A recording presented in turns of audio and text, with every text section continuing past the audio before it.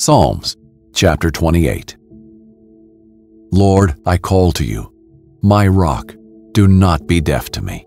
If you remain silent to me, I will be like those going down to the pit.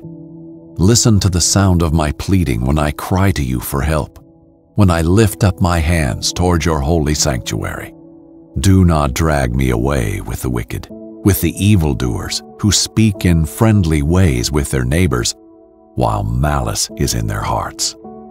Repay them according to what they have done, according to the evil of their deeds. Repay them according to the work of their hands.